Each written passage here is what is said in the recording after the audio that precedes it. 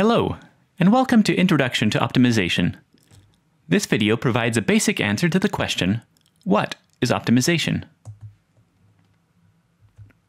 In simplest terms, optimization is choosing inputs that will result in the best possible outputs, or making things the best that they can be.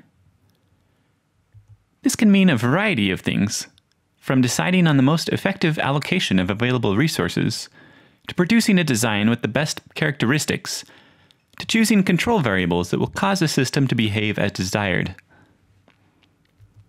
Optimization problems often involve the words maximize or minimize.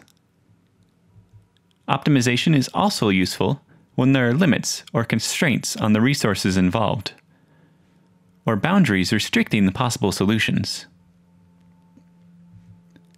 Let's take a look at a very simple example of an optimization problem. Given a parabola, choose x to get the largest y. We can try different values of x to see the resulting y value. Eventually, we can find the maximum y value by choosing x here. You may have also solved this type of problem in calculus class by taking the derivative of the parabola and setting it equal to 0. Now, for this simple problem, it is easy to see the correct solution. For more complicated problems, it can be difficult to immediately see the correct solution. Guessing and checking can take much too long, and it can be difficult to find the values where the derivative is equal to 0.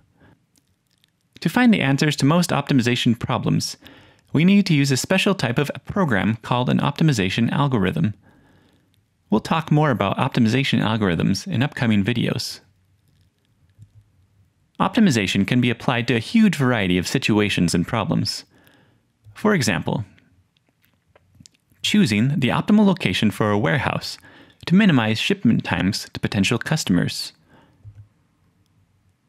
Designing a bridge that can carry the maximum load possible for a given cost. Choosing the optimal build order for units in a strategy game to amass the strongest army possible in a given time. Controlling the insulin output from an artificial pancreas to minimize the difference between actual and desired blood sugar levels throughout the day. Designing an airplane wing to minimize weight while maintaining strength. Selecting the best set of stocks to invest in to maximize returns based on predicted performance. Controlling the temperature of a chemical reaction throughout a process to maximize the purity of a desired product. As you can see, optimization is a powerful tool in many applications. This is just a small sampling of the many fields that make use of optimization techniques to improve the quality of their solutions.